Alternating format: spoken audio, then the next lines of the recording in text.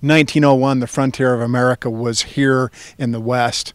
And James Cash Penney saw an opportunity to clothe the miners, the ranchers, and the cowboys of the time. He started a business right here in Kemmer, Wyoming. Check it out on your long way home.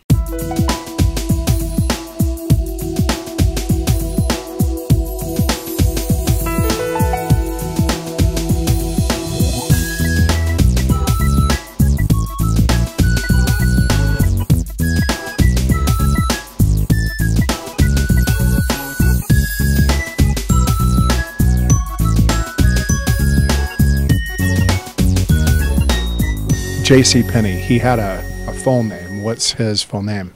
James Cash Penney. So, Kemmer, Wyoming, the first place for a J.C. Penney store, and really the birthplace of the department store. Why Kemmer, Wyoming? Actually, when Mr. Penney started the Golden Rule, which was the first store, he came from Evanston, and he had bought into partnership with a couple of men in Evanston, and he was asked to go to Ogden, Utah, actually. And he didn't think that would be the right place because it was too populated. So he decided for Kemmer. So we're here at the mother store. Why do they call this the mother store of J.C. Penney?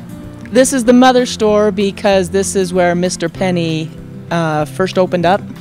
His two partners sold up, he bought them out. And that's when the Golden Rule name changed to J.C. Penney. And by the time he moved into here, it was the first J.C. Penney store. At the time, there was mining and other things. Is that correct? Yes.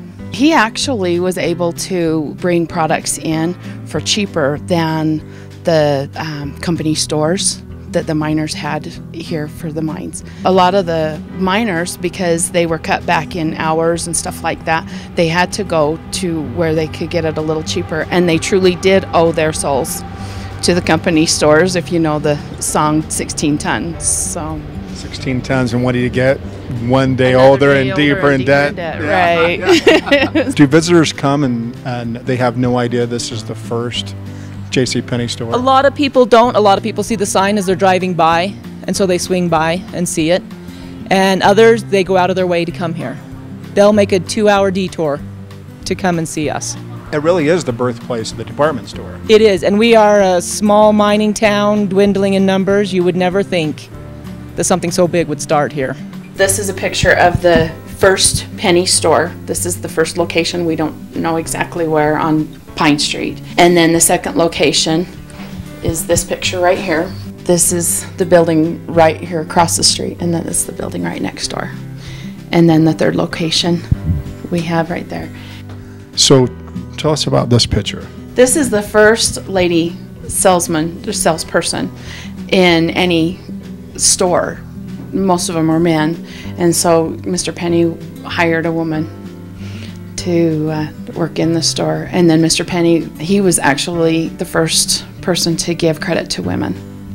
So really ahead of his time for many things. Yes, definitely, definitely. And Mr. Penney treated everyone as if they were long-lost friends and knew everybody locally by their name, and you know, was a great friend to everyone.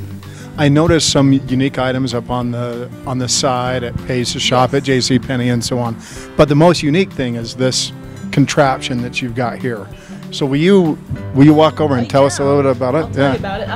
Mr. Penney did not entrust us as associates with money on the floor. So he had two people up there that he trusted only. And so he used this machine, which was more out in the middle of the store. It ran to all the departments, ran clear across the store. This clips off. You can attach the bills or the receipt, and coins can go in there. So there was always somebody up in the upper level. Yes, then. two from what I understand. Okay. And it just switches back in there. And then, yeah, you give the rope a pull, and it would zing all the way up. We don't give it a full pull because then we have to go up and send it back down. I'd argue maybe it was a little bit more than he didn't trust, but rather protected at the same time. Safety issue. Right? Yes, yes, it could be. He was never robbed. Exactly my Butch point. Cassidy never came. Walmart and Disney and other places all started right here where he came up with the ideas right here in Kemmer. Talk to us about the penny idea and the 7 principles therein. He wanted to serve the public and do a good golden rule. And so he wanted fair compensation. He was fair, and he was cash on the barrelhead. Everybody had to pay cash. In the company stores, it was credit, and they paid higher prices for the credit. Eventually, they started training their managers, and the managers actually bought into ownership, as he had done with the golden rule originally. Through the organization, they participated in the business products and always have the human factor in the business, and then test every policy. I think that's great. I mean, principle 7 there, to test every policy, method, and act in this wise. Does it square with what is right and just? I think that's probably good advice for our lives, don't you think? Yes, it is. If you haven't been to Kemmer before,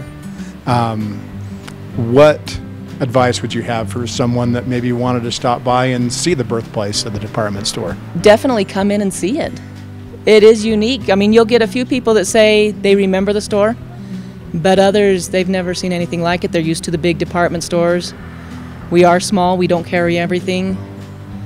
But yeah, definitely come and see it. We have his original house that's open as a museum, so that adds to it. Mr. Penny and Mrs. Penny, when they were building their home, their furnishings were actually the packing crates. So she has used the packing crates to make this back porch. And so the packing crates were very integral in doing this. And right here above the door, we have one of the shipping crates, Johnson, Callahan, and Penny. And a lot of people think J.C. Penny, Johnson, Callahan, Penny. No, his name was James Cash. Isn't that great that it still exists and it's still there? That's really a lot cool. of history with that. Absolutely. Well, certainly an icon of his time. This is evidence of how frugal he was, and I think that's another lesson in life too, is to make sure that you're doing great things in a prudent way, and he certainly led the way. Yes, he did. They used everything. You know, the axiom, I guess, is what they call it. Use it up, wear it out. Legend says the hole in the floor is where Mr. Penny would hide his money. But I was talking to a gentleman from England, and he says, right by the chimney, I think it would get a little too warm. If that is where he actually kept his money, it would be a little warm, and you'd have to use some hot pads or something to get it out. But somebody said, I think it was probably used to heat rocks or bricks, because, you know, warm your bed, because there's no heat through the house other than the heat through the chimney and what it radiates out. So we're not exactly sure, but legend has it he put his money down in there. Well, and one of the things that I wanted to talk about is this is an old-fashioned bed. You can see that it's held up by ropes. Now on the other side, you could crank those up and make them tighter, and so that's where the phrase come, sleep tight. I think it's admirable that folks like you and the organization that you're working with preserve such great American history. Again, this is the birthplace of the department store, and it's really cool to come in and see where things came from and the philosophies that helped to build America right here in this little house, and it's a lot of fun. It is. It's wonderful to be able to do this. It's a privilege for me. What a great opportunity to learn a little bit more about an American icon, J.C. Penny, where he created the principles that really set the cadence for department stores across the world. It's worth your time to take the long way home and check it out right here in Kemmer, Wyoming.